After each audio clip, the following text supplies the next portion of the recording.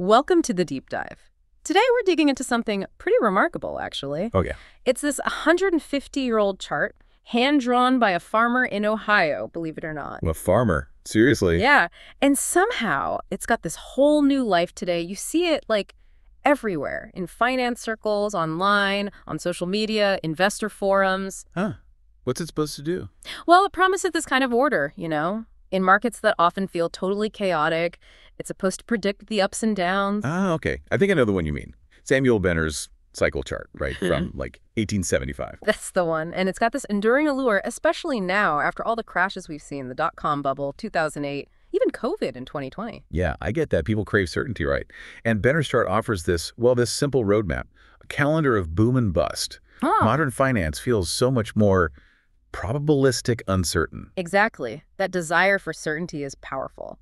So our mission in this deep dive is to give you, our listener, a real shortcut to understanding this whole thing. We want to get past the hype. Okay, how are we going to tackle it?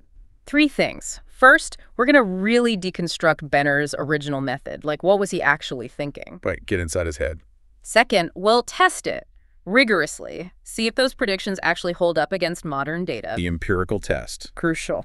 And third, we'll try to build a kind of Benner 2.0, keep the spirit, but update it for, the 21st century. Okay, sounds like a plan. So by the end, you should have a really clear picture of Benner's ideas, how they actually did, and maybe even some insights into market psychology that are still relevant today. Exactly.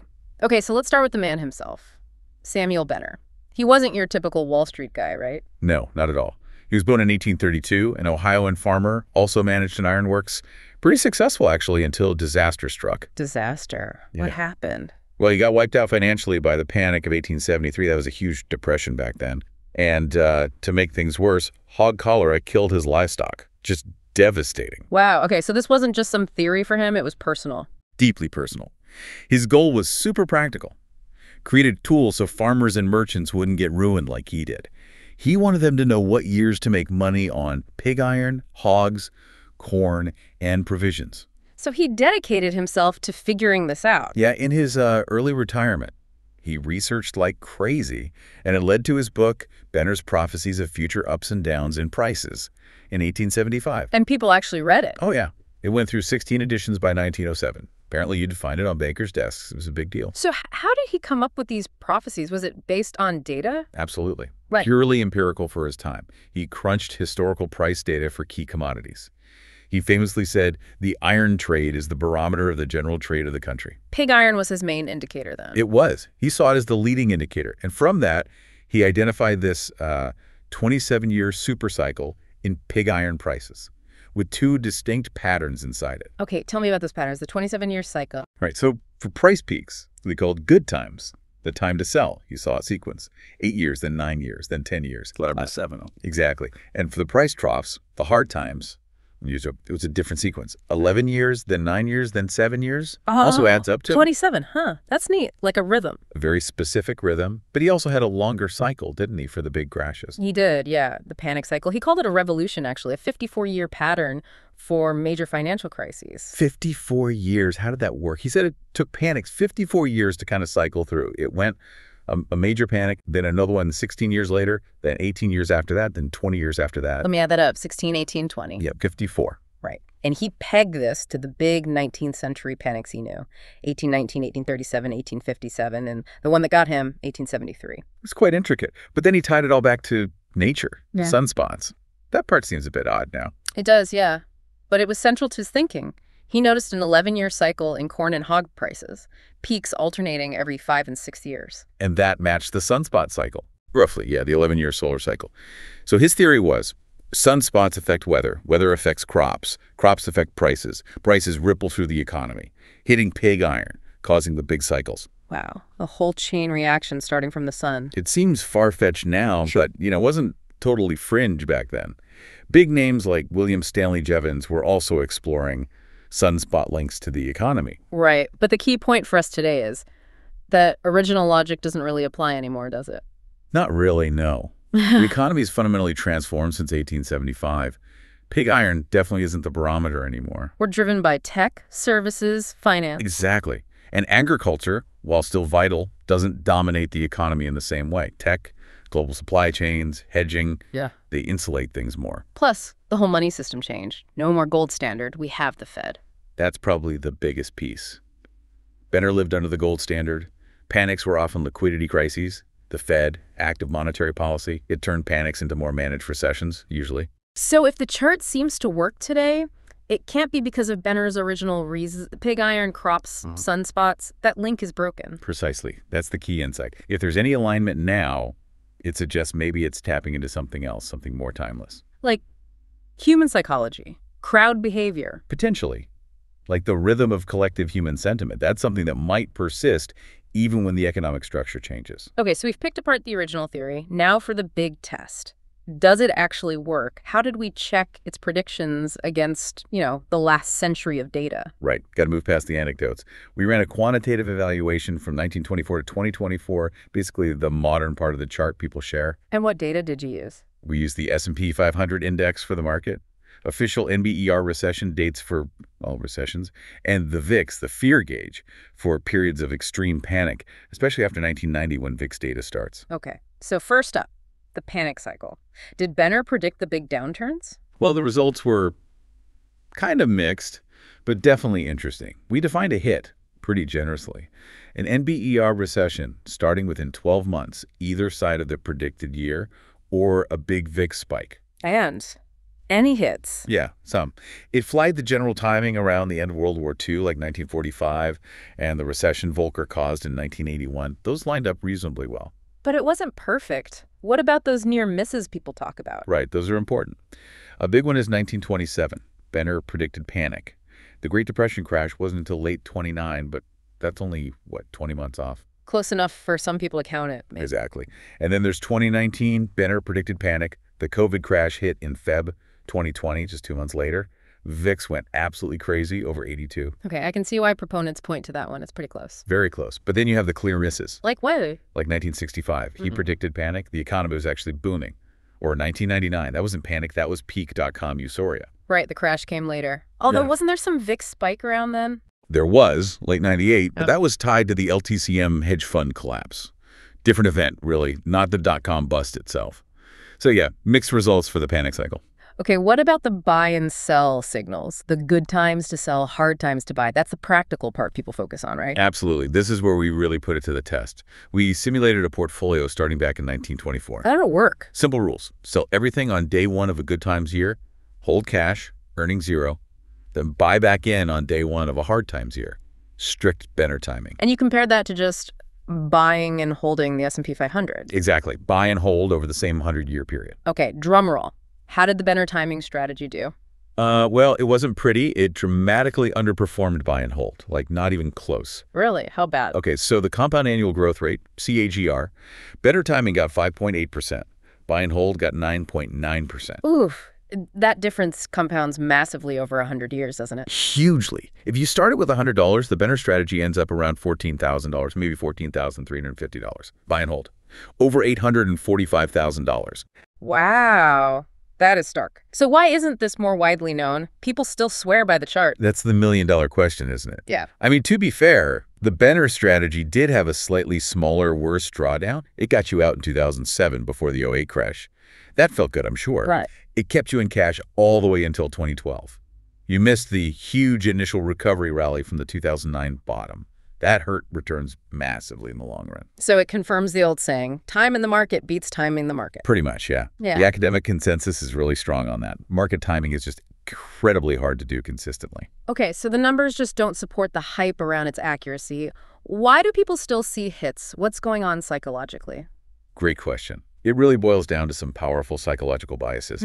First, the predictions are for entire years. That's a huge target window. Very forgiving, yeah. And the labels themselves, panic, good times, hard times, they're vague, right? Qualitative. They allow for a lot of wiggle room and interpretation after the fact. Ex post rationalization. Ah, I see. So if a crash happens in February 2020, you can say the 2019 panic prediction was basically right. Exactly. Or a recession in late 1980 counts for a 1981 prediction. This flexibility feeds right into confirmation bias. Where you focus on the times it seemed right and ignore or explain away the misses? Precisely. You praise the 2007 sell, But forget the buy in 96, missed the biggest part of the dot-com mania. When you test it systematically like we did, you take away that wiggle room and the flaws become obvious. So fascinating history maybe captures something intuitively, but not a reliable trading tool today? That sums it up pretty well. Okay, so the original model based on pig iron and sunspots tested poorly. But you mentioned the idea of a simple visual guide still resonates. How do we build on that? This is the Benner 2.0 part, right? Yeah, this is where it gets really interesting, I think. The key insight is to reframe Benner. Think of him not as a failed economic forecaster, but maybe as an unwitting behavioral economist. Behavioral economist, how so? Look at his labels again. Good times, sell. Panic, hard times, buy. Those aren't really economic terms in a modern sense. They are fundamentally behavioral or emotional states, aren't they? Huh, okay. Like mapping the market's mood. Exactly. Think about that classic Wall Street cheat sheet diagram that shows the cycle of market emotions. Oh, yeah. The one that goes from disbelief up to euphoria, then down through anxiety, denial, panic, capitulation, depression. That's the one. Now map Benner's terms onto it, his good times, when he says sell. That lines up almost perfectly with thrill and euphoria. Selling then is smart, but hard because of FOMO. Right. Everyone's greedy. His panic, that's obviously panic and capitulation on the chart, driven purely by fear. Makes sense. And his hard times, when he says buy, that mirrors depression and disbelief. Buying then is usually the right financial move long term, but feels awful because everyone's so pessimistic. Wow, that connection is actually quite compelling. So maybe the cycles he observed were really just symptoms of these waves of human emotion. That's the big idea. He stumbled onto the psychological rhythm of markets.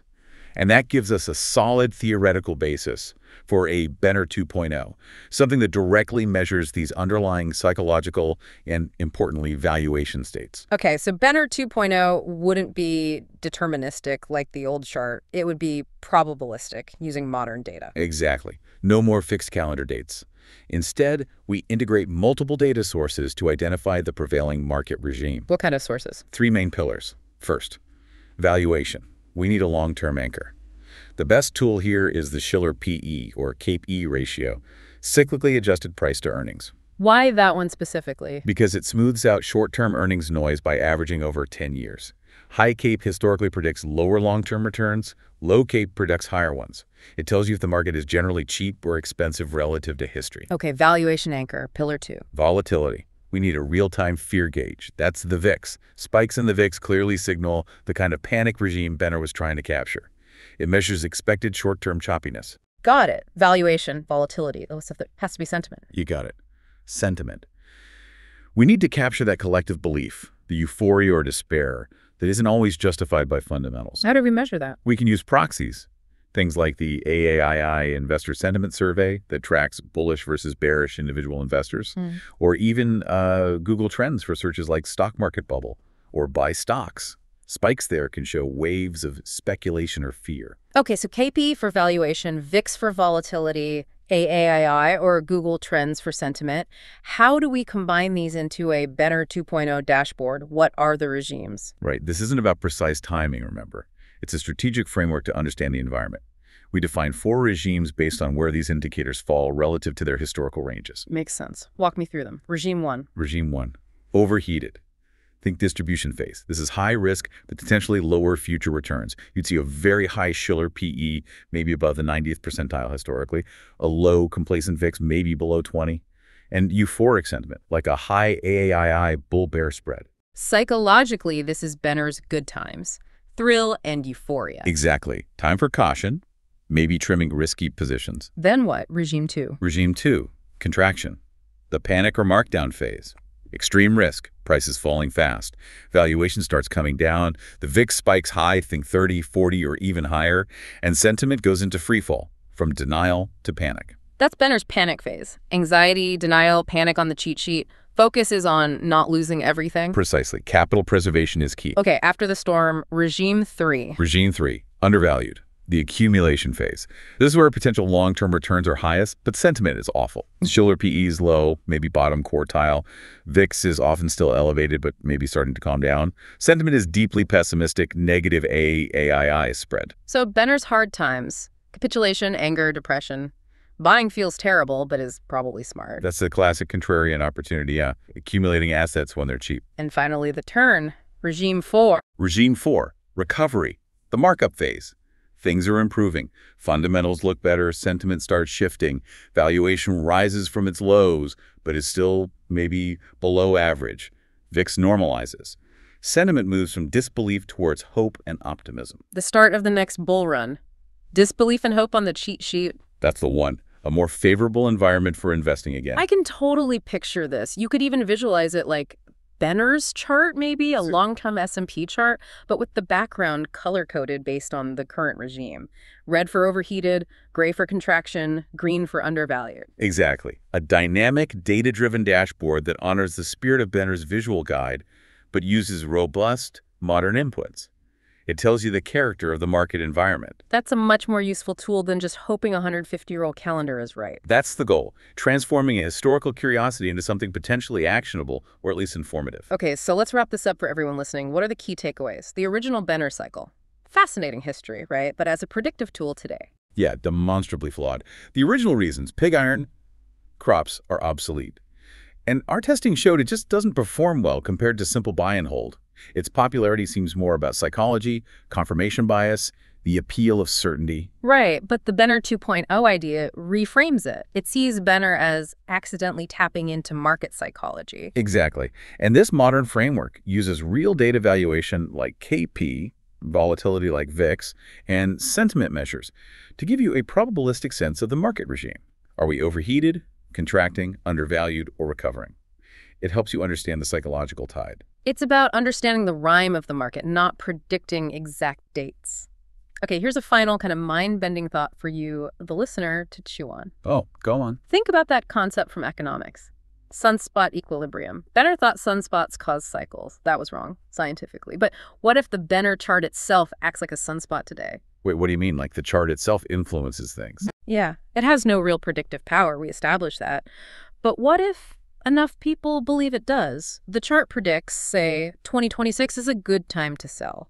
If millions of investors see that, believe it, and plan to sell in 2026 because the chart says so.